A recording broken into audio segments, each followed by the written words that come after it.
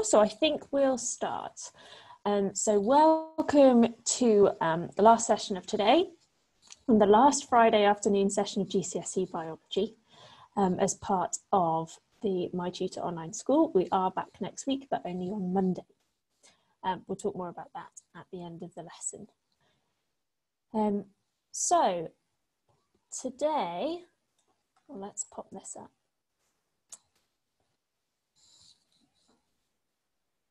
So today, as part of the GCSE Biology that we've been working through, we're going to look at the eye. It follows on from, if you're in the lesson on Monday, it follows on from the subject of the nervous system and the brain, so talking about control in the body, and linking that eventually back to homeostasis, so maintaining equilibrium in the body. So this is going to be an hour-long session, so until 3 o'clock, talking about the eye. We're following the AQA biology specification. If you're not studying AQA, don't worry, this does occur on all of the other ones as well, so we've tried to keep it quite general. So you'll still get something from this session, even if you're not studying AQA at school.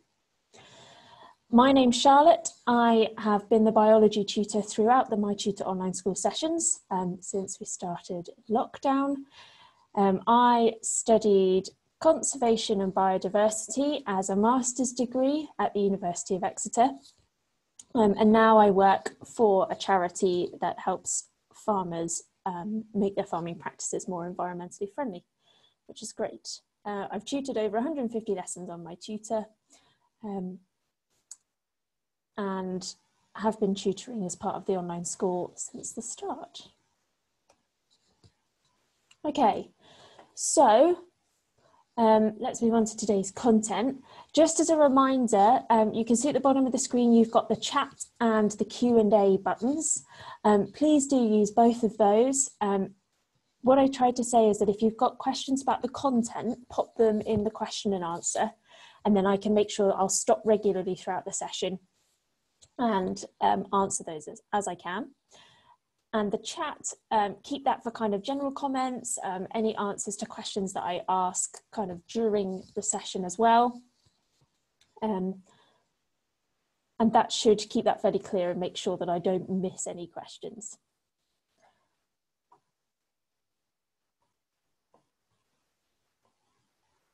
Okay.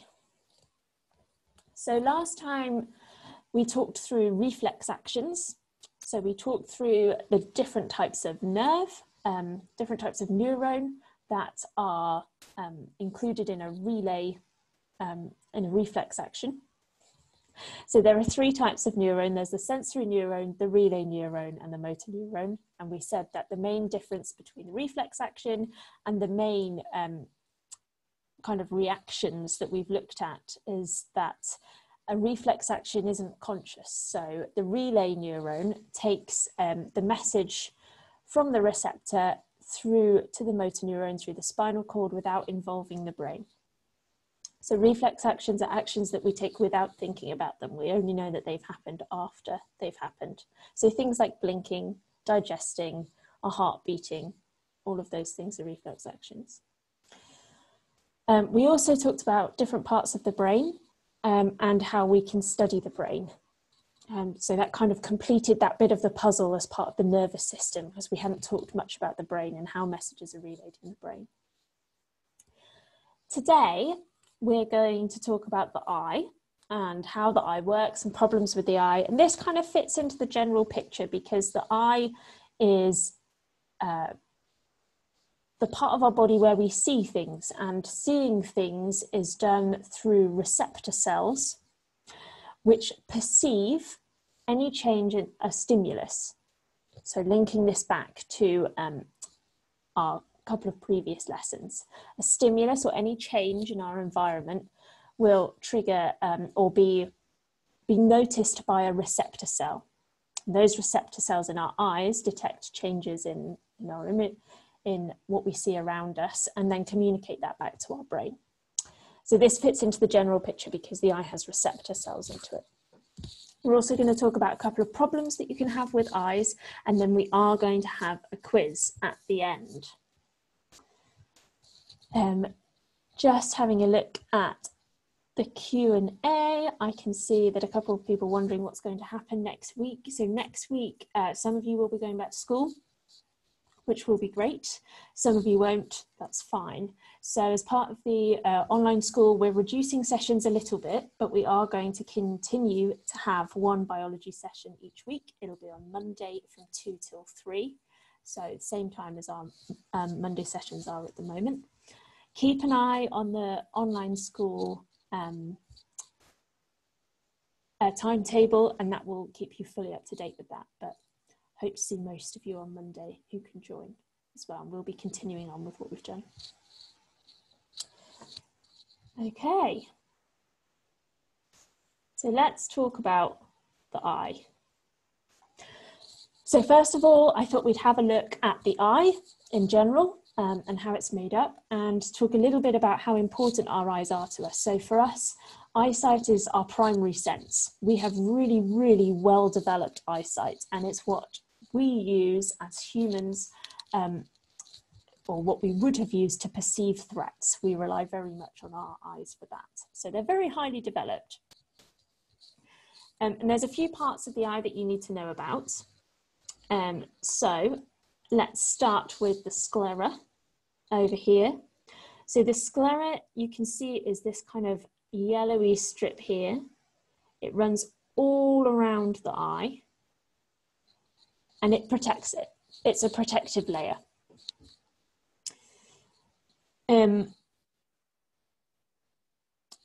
Next round, we have the retina. And the retina is this layer. It's slightly pinky on this diagram, but it's slightly difficult to see. Let me pop the pointer on. So you can see it at the back of the eye there. The retina runs all the way around the back of the eye, and the retina is where those receptor cells that we talked about are.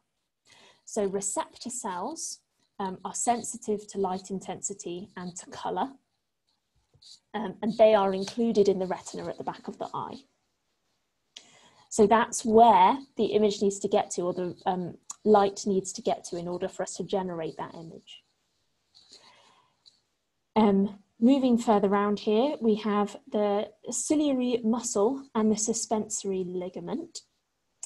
Both of those, as you can see, so we have ciliary muscle and suspensory ligaments at the top and the bottom of this lens. And this lens, oh, it's just hidden behind the lesson scheduler there. The purpose of the lens is to fine tune the focusing of those light rays that we talked about. So the lens is what bends those light rays to make sure that they hit the receptor cells on the retina at the back of the eye.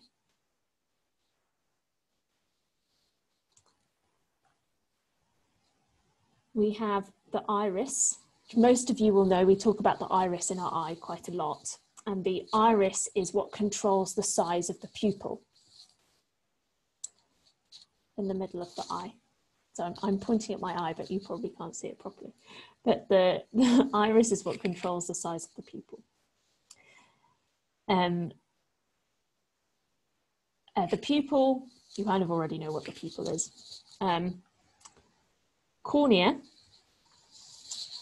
So the cornea lets light into the eye, and the curved surface of the cornea, so the cornea rests on top of the pupil here. So it lets light into the eye, and it has a curved surface. So it helps to change the direction of the light so that the lens can make the final changes before it hits the retina. We're going to talk more about this, so don't worry if it doesn't quite make sense yet. But you need to know that as light comes towards the eye, the cornea bends that light a little bit, and then the lens fine-tunes it, and then those light rays hit the receptor cells on the retina at the back of the eye. Okay, and then finally, so after those light rays have hit those receptor cells in the retina, an image is formed, and that image is sent to the brain via the optic nerve. So the optic nerve connects the eye to the brain. Okay. There's a little note on this diagram that says there's a blind spot where the optic nerve leaves the eye, which there is because you can see there's a little gap in the retina there. But our brains are very clever and they make up for that. So it's not like when you're looking at something you think, oh, there's a blind spot there. Our brains fill in that, that little gap there. Okay, quite a lot of information to take in there. But we are going to go over it again and again. So don't worry if some of that didn't make sense. We can always come back later. I'll stop in a couple of slides' time. For now, we're going to run through that process again of what happens when light enters the eye. Lots of writing on this slide. I've written it out in full because I know some of you really like to take notes. But you absolutely don't have to write down all of this. I'm going to run through it quickly. And most of it you can see in these diagrams. So don't worry about reading every word. So first thing that happens when light is entering the eye is that the light goes through the cornea, which we talked about just now. The cornea is in front of the pupil there. The curved surface of the cornea at the front of the eye, when you look at our eyes, they have that curving over the pupil, don't they? And that is the cornea. So the curved surface helps to change the direction of the light and direct it towards the retina. So if you think of light rays, they're coming towards us all the time, light rays, but they're coming depending on what's reflecting that light. They can be coming at lots of different angles. So our eyes are really clever in that they kind of consolidate that and make sure that they all go in the right direction to the retina at the back of the eye. Okay, the second note is that the muscles around the iris controls the size of the pupil. Again, we talked about this in the last slide, so you could see it in kind of a sideways view there. The pupil is the hole where the light enters the eye, and the iris around that controls the size of it. And there's a good diagram here about what happens in bright light or in dim light. So the muscles around the iris contract in bright light, so less light enters the pupil. This is to stop us letting too much light in and damaging those receptor cells. So if the light's too strong, you know when you look at the sun and then you see black spots, that's because the light is so bright that it's inflicting damage on your eyes. That's why you shouldn't look at the sun. Alternatively, when light is dim, we're looking to get as many light rays into our eyes as possible because we want to see. Some people are better at seeing in the dark than others, and that's because they happen to have slightly better receptors in their eyes. So in dim light, the muscles contract to let in lots of light. The type of muscle depends a little bit. So you can see in the diagram, you've got radial muscles when your pupil is dilating and becoming bigger, and circular muscles that contract when the pupil needs to be smaller in dim light, bright light. Okay. So dim light, radial muscles contract, the pupil gets bigger to allow in more light. In bright light, the circular muscles contract and the pupil gets smaller so that less light goes in.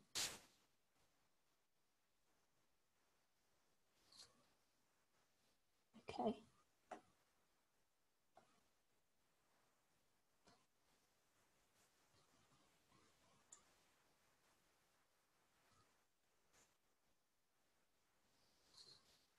Let's move on to point 3 here.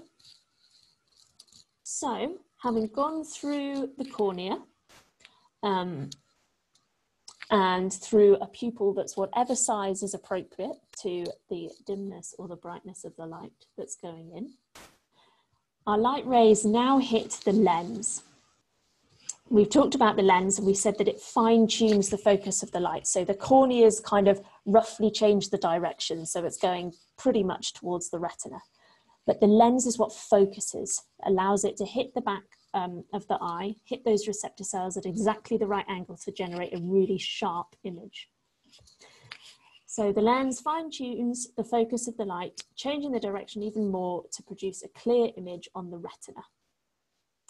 And the lens is moved by the ciliary muscles.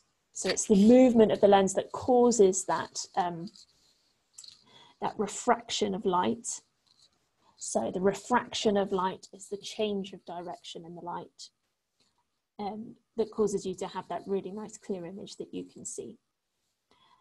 And the lens is moved by the ciliary muscles and the suspensory ligaments that we talked about on the previous slide. So hopefully this is kind of all fitting in now. And then I've put a little note there that light is focused by refraction, which basically just means the changing of direction of light. And it's mainly done by the lens, but as we said, there was some done by the cornea as well when the light first got to the eye. Okay, and then finally, light-sensitive receptor cells are stimulated and send impulses along the optic nerve to the brain. Okay, simple enough. There's a slight other thing to remember here in that the image is upside down on the back of the eye. So if you look at how, if you look at this diagram here, we've got the snake that we've seen, and the snake's head is at the top. The light that's reflecting off the snake and that goes into our eyes is altered by the cornea and then by the lens. But you see the lens there, when it's focusing the light, focuses it down to the bottom of the back of the eye. So do you see what I mean? It's upside down. But our brains are really clever and it knows that the image on the back of our eye is upside down. So our brains automatically translate that image so that it's the right way up, which is very cool.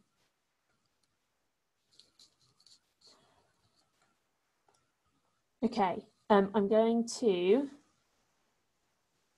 leave all of that there. The lesson scheduler, unfortunately, is slightly in the way, so let me know if you need me to move it. And I'm just going to answer any questions that you have, because I know some of you will be making notes. We'll give you a bit of time.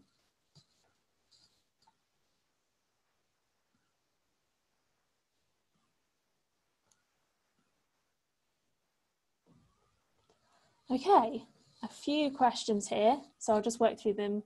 There's a couple in the chat, so I'll do this first.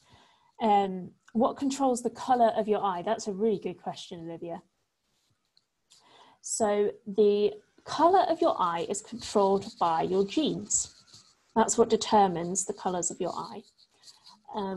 We haven't talked about, we haven't talked about genetics in detail yet. We are going to. So in genetics, there are two different alleles of the same gene that control the colour of the eye. And depending on what kind of alleles for that gene that you've got from your parents, depends on the colour of your eyes, basically, or results in the colour of your eyes. So I have that sort of mixed colour of eyes that's not quite green or brown or grey or blue. But the blue eyes here that you can see in the diagram, and other people have brown eyes, and it all depends on the eye colour of your parents, really. Does the image you're looking at form on the retina at the back of the eye? Yes, it does.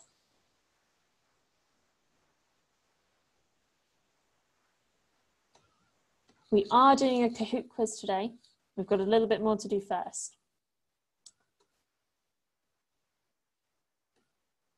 Okay, someone's saying that they've got friends that have different eye colours to both of their parents.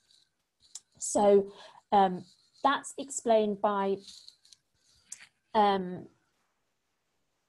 so this is hard to explain quickly, but different alleles for different genes have different strengths. So you can have dominant or recessive alleles.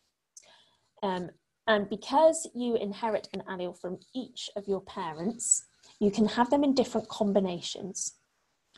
And different combinations relate to different eye colours. So it's quite possible that both of your parents would have had dominant eye colour genes that made their eyes one colour, but that their child would have inherited the two recessive alleles, so they're not as dominant, so they'd have an eye colour determined by those and not overall by a dominant allele. This is a very quick explanation. We will go over this in more detail and you will cover it in your biology GCSE at some point. So don't worry if you don't understand now.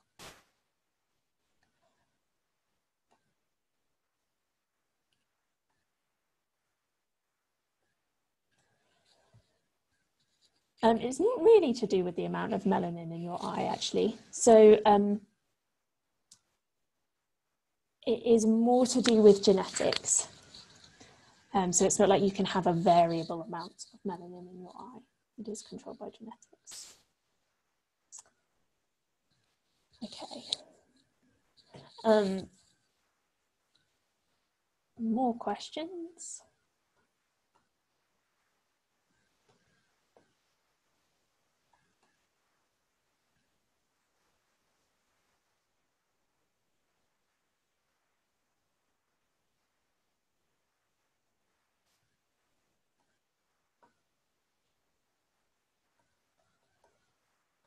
Okay, some of you are saying that you can't see messages in the chat. So in the chat, you can change who you're sending messages to. So at the moment you're sending messages to all panelists.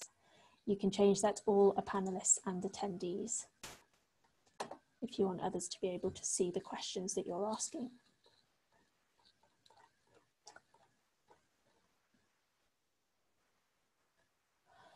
There's no required practical for this session.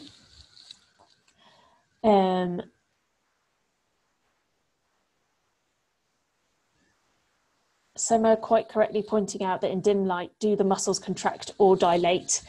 So you can see that it's different types of muscles that contract too. So in dim light and bright light, muscles contract, but it's different types of muscles.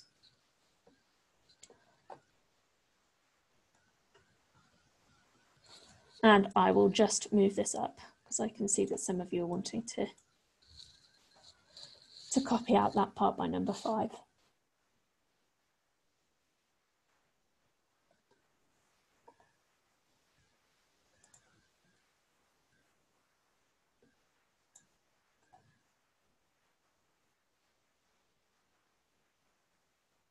Okay, right. Those of you in the chat that are saying that it doesn't let you, it should do now. So you should be able to ask questions to everyone now.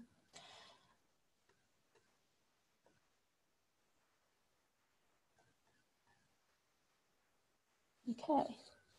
And is blue eyes a mutation? No, blue eyes isn't a mutation. Blue eyes is, I'm pretty sure it's a result of 2 recessive alleles, blue eyes, but I'm not 100% sure.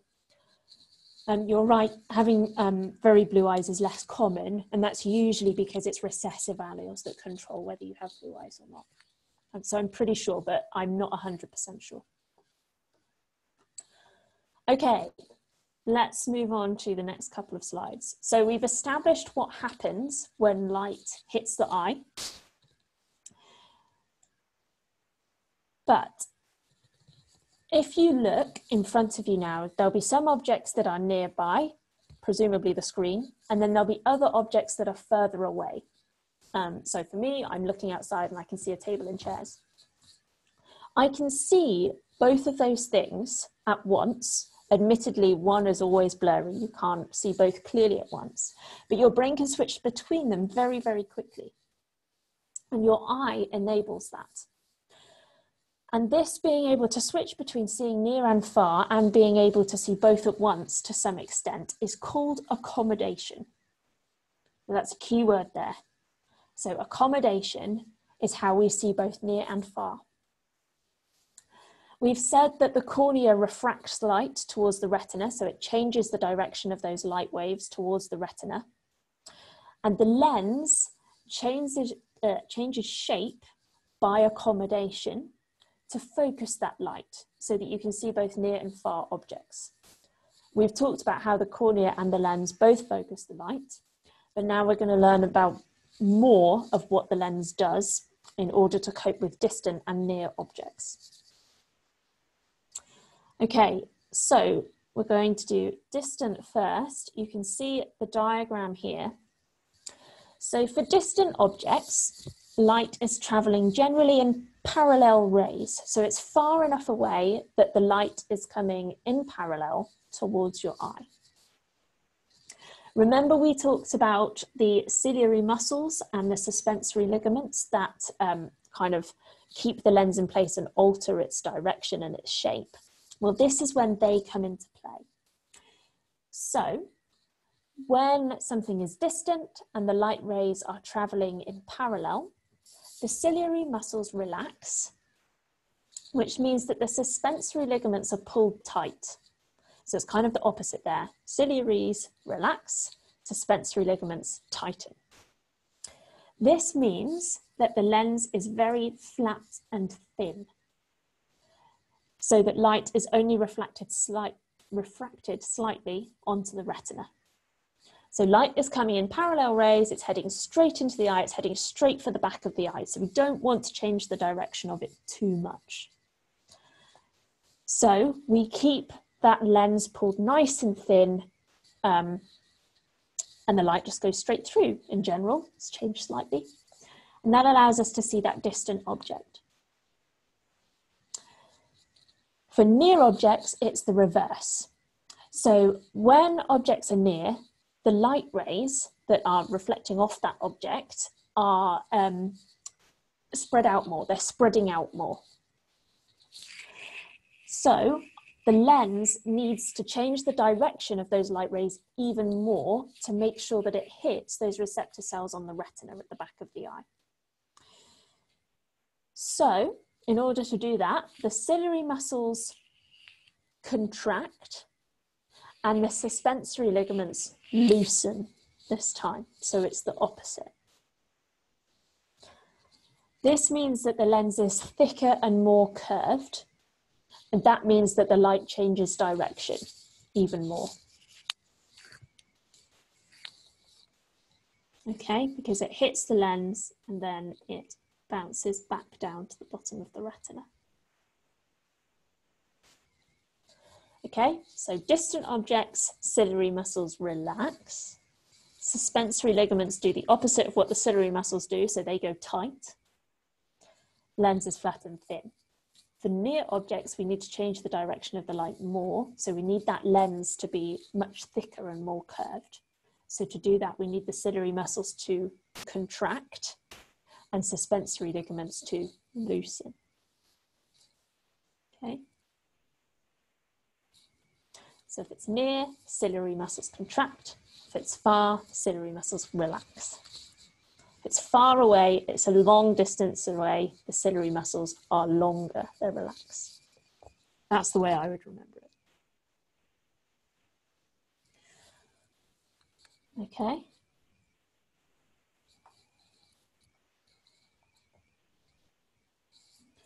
So,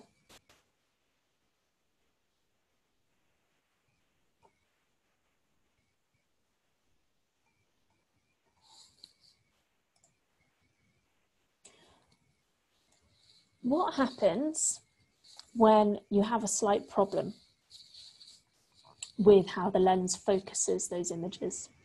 So we all know people that wear glasses. Some of you might wear glasses yourselves. And to be honest, you guys are probably the experts on this.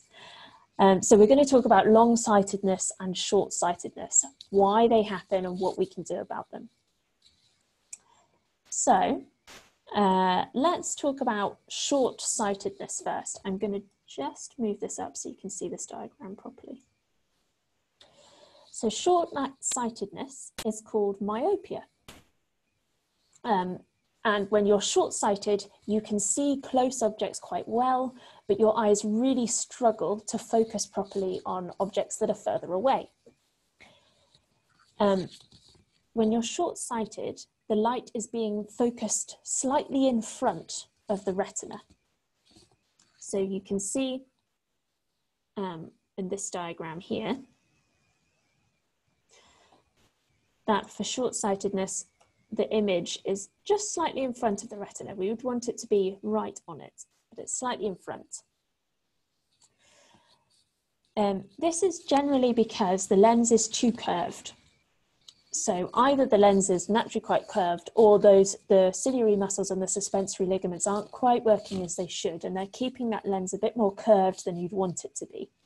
So it's reflecting that light, or refracting, changing the direction of that light even more. So it's hitting just in front of the retina rather than straight on it. Sometimes it's also caused because the eyeball is slightly long as well. In order to correct this, you can wear glasses with a concaved lens. So concaved means that goes in like a cave. That's how I remember it. And that concave lens spreads out the light from distant objects before it hits the eye. So the eye is better at changing the direction of the light, so that the glasses make it so that the eye needs to change the direction of the light more. So it adjusts the light rays that are coming in. Okay, so myopia is short-sightedness. You can see close objects well, but distant objects are blurry. So you need a concave lens in order to spread out those rays of light so that the curved lens inside the eye can change the direction of that light and focus it properly.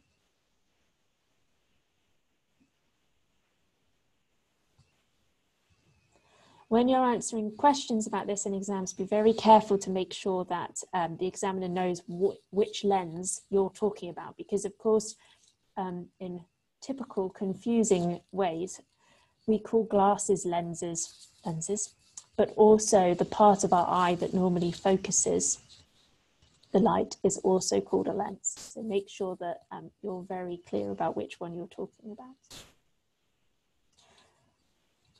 Okay.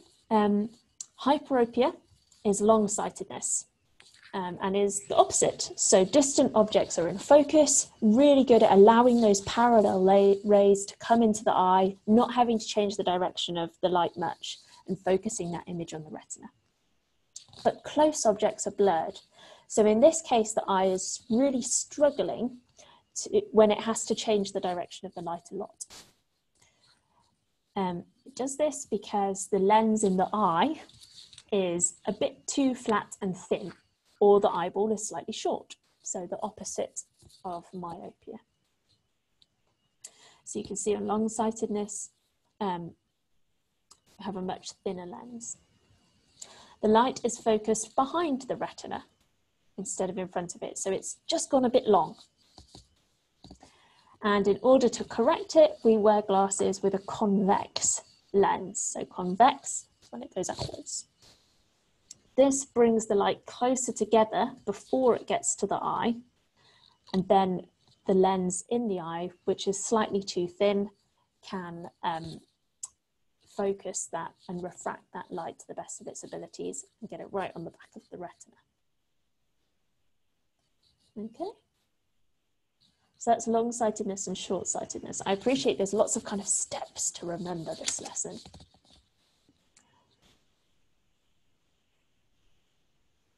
I'll give you a second just to write that down.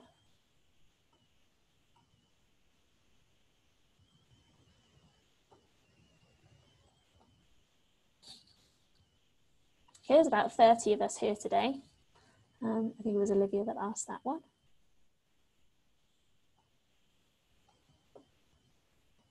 We're going to talk about contact lenses on the next slide, so I'll leave that one for now.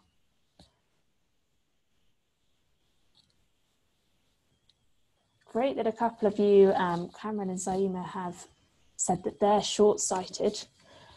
So you guys, definitely the experts on this, you'll know firsthand what it's like, that you can see objects that are quite close, but distant objects are difficult. So I don't know whether either of you wear glasses. You might wear contacts, but those will have the concave lens in order to spread out the light from those distant objects before it hits the eye. And that means that the lenses within your eye are capable of focusing that light onto the retina.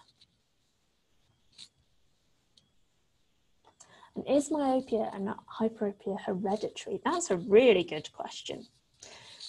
And to be honest, I'm not sure. I think it's a combination of it being hereditary, but it can also be influenced by other factors as well. So to some extent, yes, the quality of your eyesight is hereditary, but I think there's other things that influence it as well, which is why when we're growing up, we have to go for eye tests when we're little, more regularly than you would once we're adults, to kind of monitor the development of the eye closely so that if there are any problems, they can be sorted out.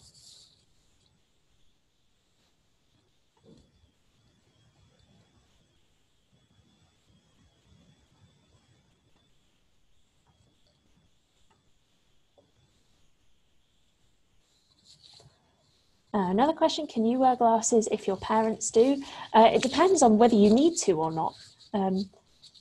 If your eyesight isn't perhaps as good as it could be, then you might wear glasses, but it does depend.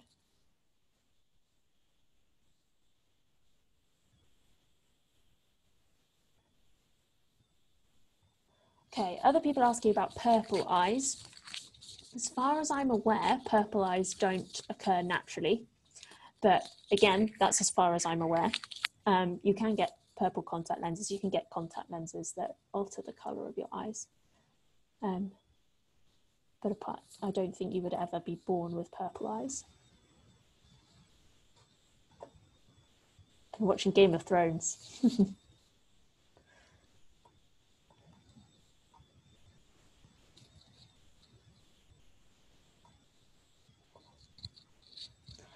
A couple of other questions about whether being long-sighted or short-sighted is related to kind of where you are geographically. As far as I know, it's not, but I'm not sure. I'm not sure.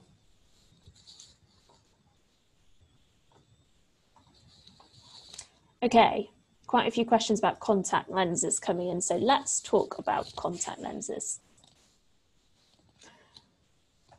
So we've talked about glasses and how they can overcome eye problems, but since technology has moved forward, there are other things that you can do as well if you're long-sighted or short-sighted, or have other problems in eyes. So we haven't really talked about things like cataracts, which are when a cloud comes over your cornea. That's usually something that happens when people are elderly, but it can be caused by other things too. And there are other problems as well, but that's just another example. So contact lenses are something that quite a few of you have pointed out that you wear, and they are often used now instead of glasses. A lot of people feel that they look better. Some people find them more comfortable, and it's very much an individual thing. So contact lenses, they do the same job as glasses, but they can't be seen. So if you're short-sighted or nearsighted, your contact lenses will be slightly different shapes. And you know, if you've ever been and had to get glasses, you can get different kind of variations. They're normally described by numbers for how concave or convex your lens needs to be. So that's pretty cool. We've got the kind of capabilities now to adjust those exactly. So that when you're wearing those contact lenses or those glasses, you have a really, really sharply defined picture. So you can have different types of contact lenses. So you can get hard contact lenses that are really durable, last a really long time, but they need to be removed every night, kept in sterile solution to make sure that when you put them back in, they don't become infected. And you can also get soft contact lenses, which is probably the ones that you've seen more with friends or that you might wear yourself. They don't tend to last quite as long, but they do tend to be a bit more comfortable just because they're softer, so they tend to mold to the eye a bit easier. Generally, you might have heard them described as monthlies or dailies. So you can have monthly ones that you change every month. Oh dear, lots of ringing today. Sorry, everyone. So you can have monthly contact lenses. They last a month and then you get another set, or you can have daily ones that you useful one day and then you move on again. Okay, so that's how contact lenses work. I think that's answered everyone's questions about contact lenses. Richard's saying that he's been wearing them for 5 years now. Hard contact lenses during the night and without anything during the day. Hard contact lenses can be slightly damaging to the eyes if you like stumble when you put them in. That's because they're harder, they're slightly more likely to kind of scratch your eye a little bit. And that's not necessarily that serious. You just get kind of good at it after a while. But in general, no, they don't damage eyes. Softer ones are a bit less likely to do that. But like I say, you know, when you're popping things in and out of your eye, you do have to be careful to make sure that they're sterile. And just be careful. Okay, next thing is laser eye surgery. So laser eye surgery can only happen once the eyes are fully developed, so only for adults. I'm not sure when eyes become fully developed. I don't know what stage during growing up they stop changing. But laser eye surgery is certainly only considered if you're over 18. Laser eye surgery tends to work on the cornea, so it reduces the thickness of the cornea, which means that the light is refracted less strongly to treat myopia, or they change the curve of the cornea for hyperopia, so they make it more curved for hyperopia. So laser eye surgery is a permanent change. It comes with its own risks. It is surgery. The technology for it has developed a lot more over the last few years. It's very accurate. A lot of people have it done. It is quite costly. That's the other thing. So that's another option.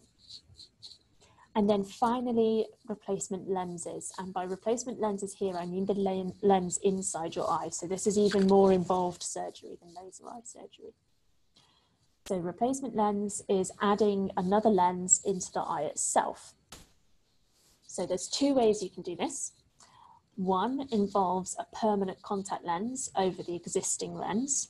So it's like putting a cover over it to kind of change its shape so it either becomes more curved or less curved as needed, depending on whether you're short-sighted or long-sighted. Or you can replace the lens entirely and put an artificial one in there instead. So this diagram here, which is it kind of demonstrates cataract surgery, but it's the same procedure of putting in a different lens. So the eye with the cataract, you can see the cloud there. So the diseased lens is pulled out, or it's not necessarily diseased, it might just be not functioning properly and be the right shape. Then the implant of the lens, so the replacement lens, is inserted and kept there. And that again is another permanent change. It needs to be monitored like everything, but it is a permanent change. There is risk of damage to the rest of the eye while that surgery is taking place. It's usually minor and you normally recover perfectly well. But obviously, as with any surgery, there are risks involved. So something to consider, but you would take advice from doctors on this as you would with any surgery. Okay, so that's 3 methods of overcoming those eye problems aside from glasses. Have a look for any more questions.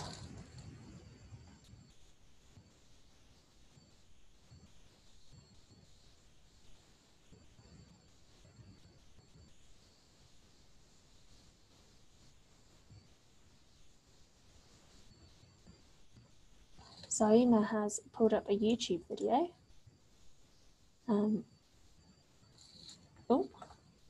Which we can see here, but we probably won't have time to watch it now. So what I'll do is I will copy it into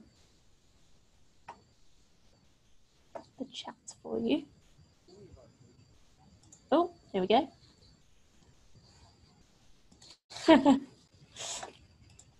Okay, thank you very much. I'll put that in the chat so that everyone can see. Here we go. Someone's saying it looks really painful. It is really painful, but obviously, you know, it's done with pain treatment if needed.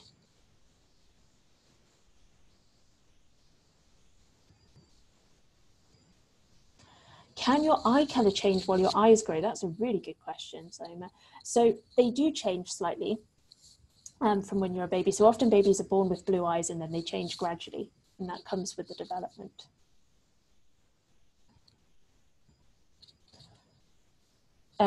Surgery, a lot of people are asking about the pain. There's a couple of questions. So surgery is normally done with pain control, obviously. And then any pain that you had afterwards would also you'd be given pain meds for. But so, you know, people don't come out saying, oh my gosh, that was so painful. You know, it's all controlled as with any surgery.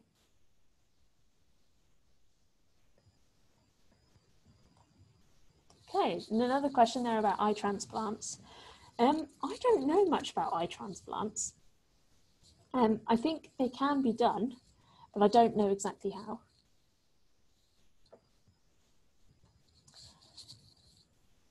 Is it bad to wear colour contacts at a young age as your eyes are still growing?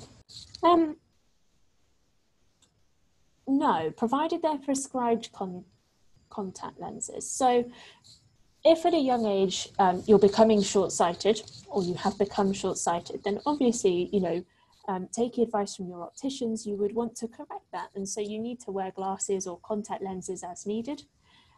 And you go back for regular opticians appointments and they'll advise you if anything changes. So you don't need to be worried about wearing them when you're young. You know, your sight needs to be good. You need to be able to read and you need to be able to, you know, be outside and to play and to do all of those things. So definitely need to wear them if you're advised to.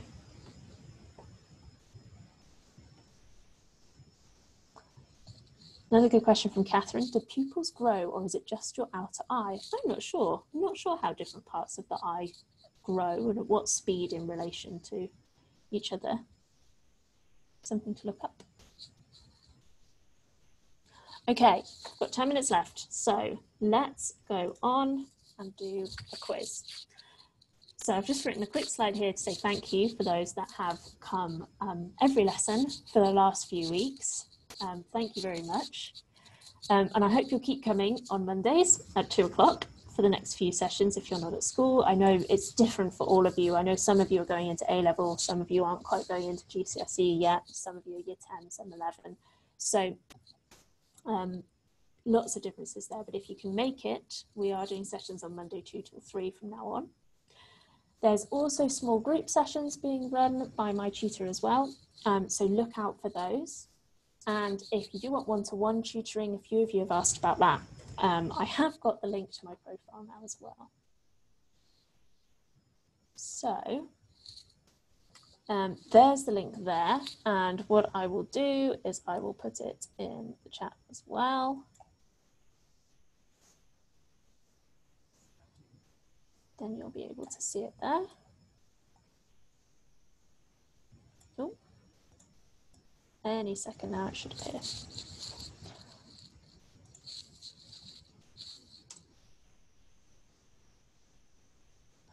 Okay, so that is the link to my profile. There are a couple of people saying that you've sent me messages. I haven't received any, so that might well have been for a different Charlotte.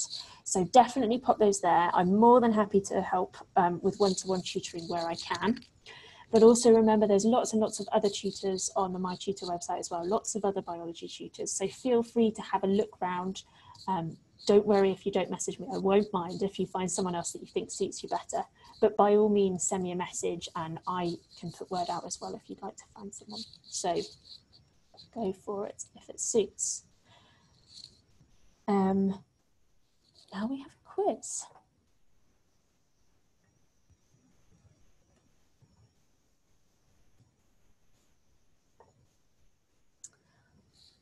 Okay, so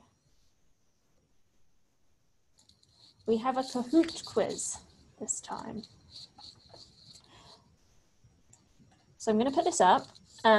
You don't need to join in on Kahoot if you don't want to. You can play on the chat and I will keep an eye on that too.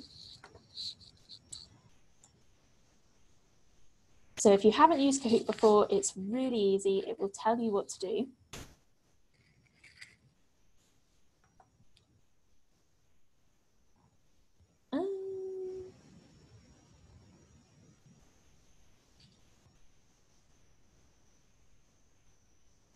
It's logged me out. That's really annoying.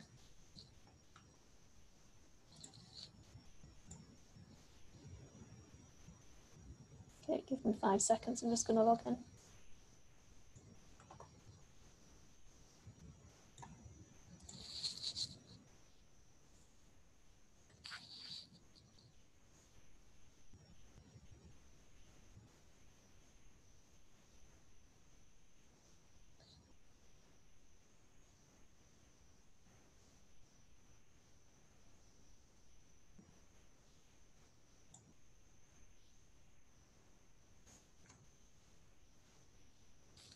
Any second now, it is logging me in.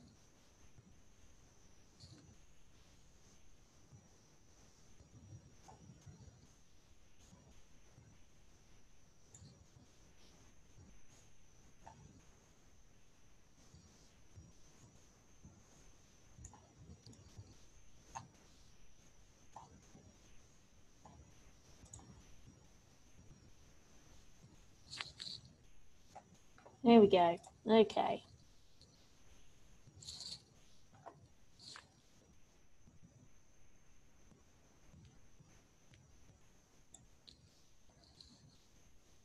Okay, so here we go.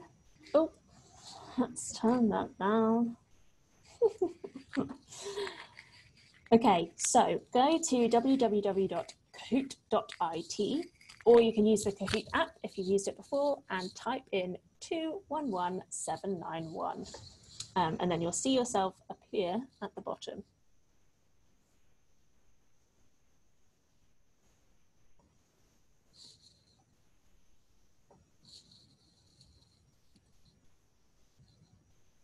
Okay.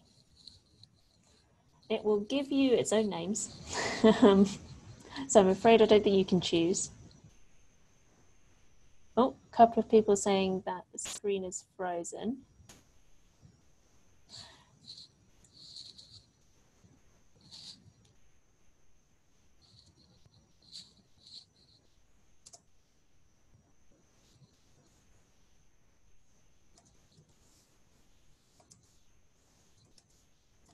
A few joints, so it's not frozen for everyone.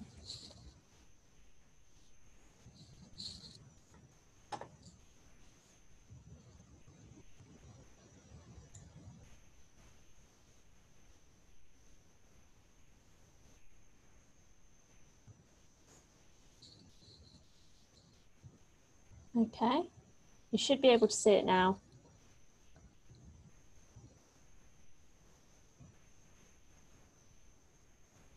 Okay, and I'm going to say the pin again. It's 211791.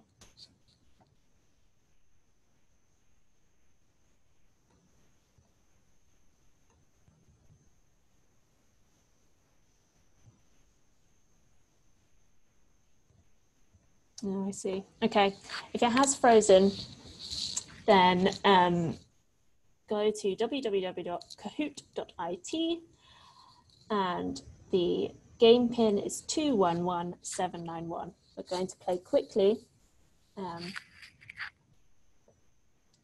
before the end of the session. 14 people in. Okay, good.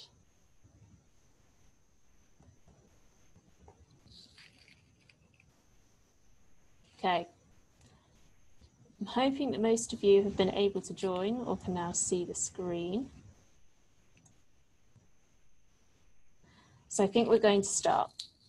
We've only got a couple of minutes left. So 12 questions. I'll read them out as well. Which of the following is not part of the eye? This is question 1. You have 25 seconds. Your options are iris, cornea, retina, or papillae, which is not part of the eye. 16 seconds left. Click those if you can see. If you want to play on the chat, then that's fine. send me answers over the chat if you would like to. You just need to click so that it just goes to panelists. Nice. 15 of you all answered that correct. So well done, Purple Unicorn, who got there fastest. So that's the top 5 that you can see there. Okay, question 2. What is the part of the eye indicated by the arrow? You can see the arrow on the screen. 23 seconds. Your choices are lens, iris, stapes, or retina. Which is the part of the eye indicated by the arrow? The screen is still frozen for you. I'm sorry that you can't see it. I think we should be okay now. 1 second. 15 answers. Well done, everyone that said lens. That was the correct answer. A few people saying iris, and a couple of people saying retina. Leaderboard. Oh, Purple Unicorn still on the top. Glowing Tiger. It's gone up a little bit there. Well done, whoever Glowing Tiger. Question 3. The part of the eye that takes signals to the brain is called the retina, pupil, cornea, or optic nerve. Answers as quick as you can. 20 seconds left. The part of the eye that takes signals to the brain is called retina, cornea, pupil, or optic nerve.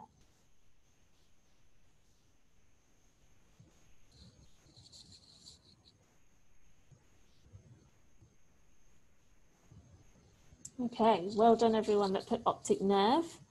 That's the correct answer. Okay, how's the leaderboard changed? Purple Tiger still on the top. Glowing Tiger now, still in 2nd place. Amiable Emu in 3rd. Radiant Shark in 4th. And Soaring Impala in 5th place. Question 4. What refracts light to focus a real image on the back of the eye? Your options are sclera, iris, lens, retina. What refracts light to focus a real image on the back of the eye?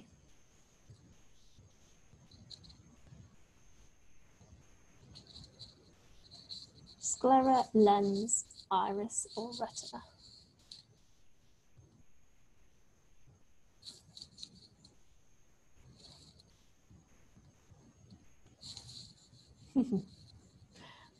Well done those who noticed that the picture says the answer. It was lens. Well done. Radiant Shark. It's overtaken Purple Unicorn on the leaderboard. Well done. Top spot. Question 5. What's the ability of the eye to adjust to variations in distance called? Is it accommodation, focal length, astigmatism, or hyperopia? The ability of the eye to adjust to variations in distance.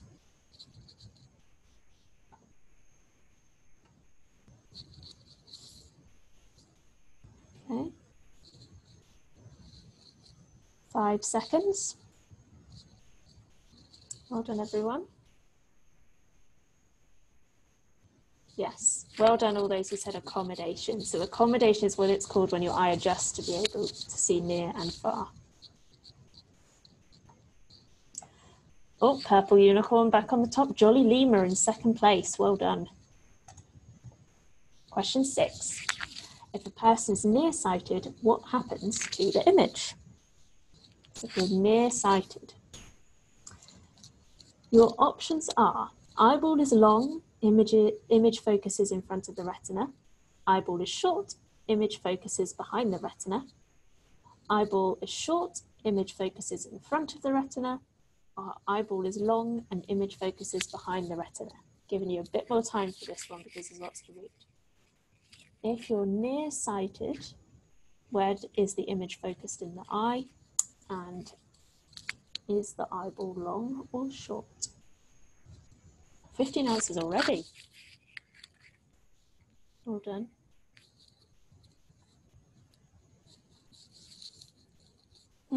The image is slightly blurry. It does make your eyes funny. Okay, 5 seconds for anyone who hasn't answered yet.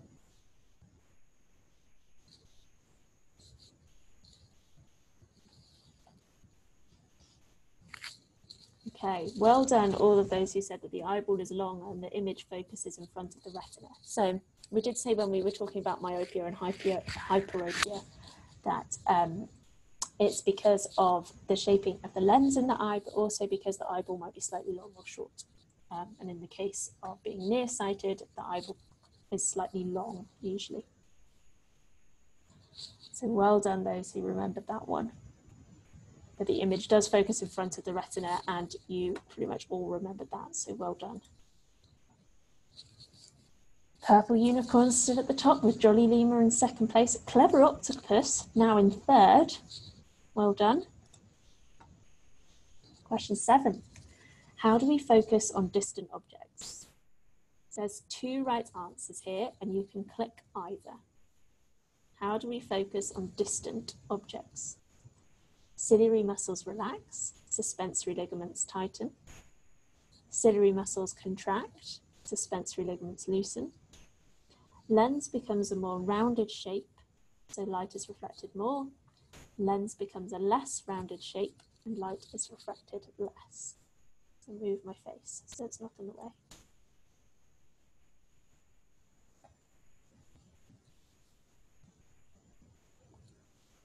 Okay, I've given lots of time here. Oh no, but I've clicked on the wrong one by accident. Okay, 10 seconds left. So remember what the muscles do and what the lens does when you're focusing on a distant object.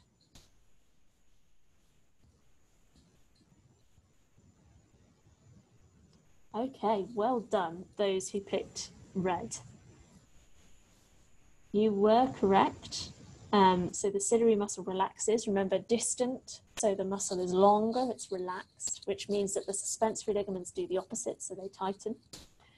And for distant objects, the lens becomes a less rounded shape, so light is refracted less, because for distant objects, the light is coming in parallel rays, so you don't need to change the direction of it so much. Well done. Soaring Impala is on a roll at the moment, into third place. 8 of 12. What's the definition of myopia? My eyes burn, but I don't see anything. People can see far objects clearly, but objects closer appear blurry. People can see close objects clearly, but objects further away appear blurry, or nothing is seen. Myopia.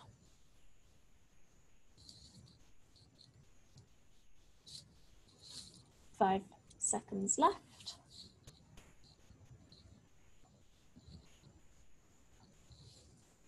Okay. Nice one. Everyone that picked yellow. Short-sightedness. I am aware that it's now 3:05. If you need to go, don't worry, that's fine. And hopefully I will see you on Monday. We will just finish the quiz. Question 9. A person with hyperopia cannot see nearby objects well, cannot see far away objects well, cannot see colours, or has perfect vision. We won't be long, by the way.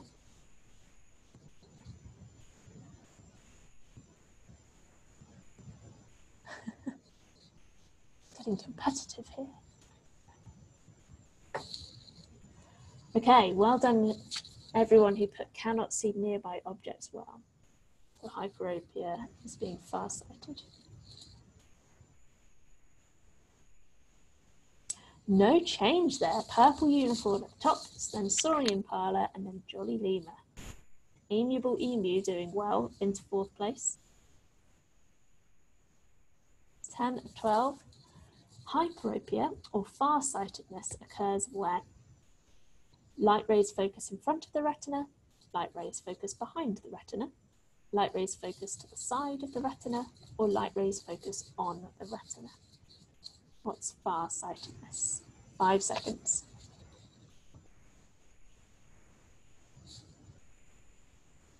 Okay, very good. Light rays focus behind the retina. Well done.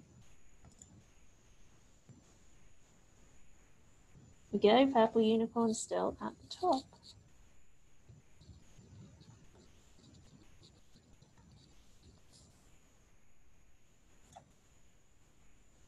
Okay, question 11 of 12. What type of lens would a person need to help correct nearsightedness?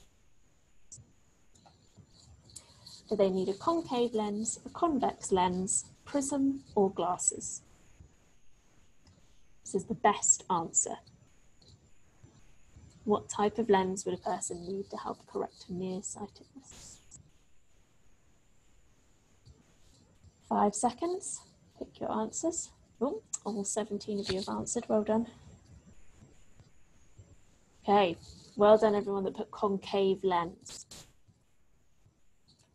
You need a concave lens when you're nearsighted so that you can refract the light even more, so a really curved lens.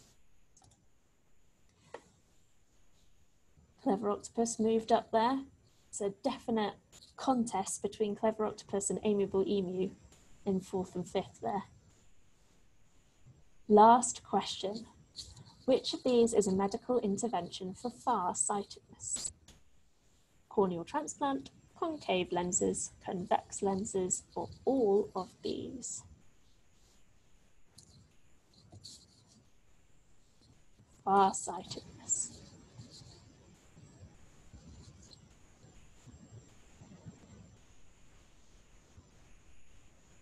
Convex lenses, well done for that. Okay, final results.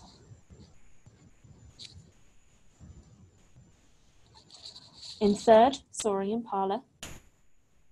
In 2nd, Jolly Lemur. And in 1st, well done Purple Unicorn. Strong performance there from Purple Unicorn. And in 4th and 5th, Clever Octopus and Amiable Emu, who were juggling for position the whole way through. Well done, everyone. Well done, Ty. Okay.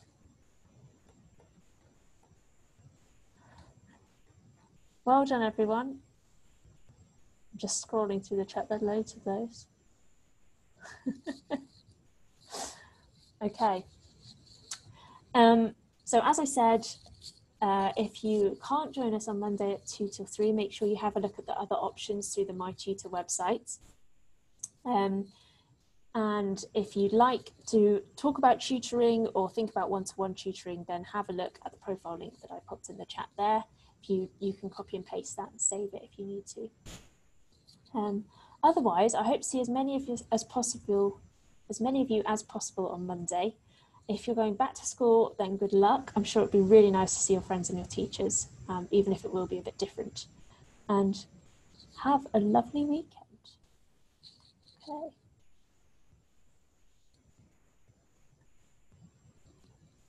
Perfect. Bye, everyone.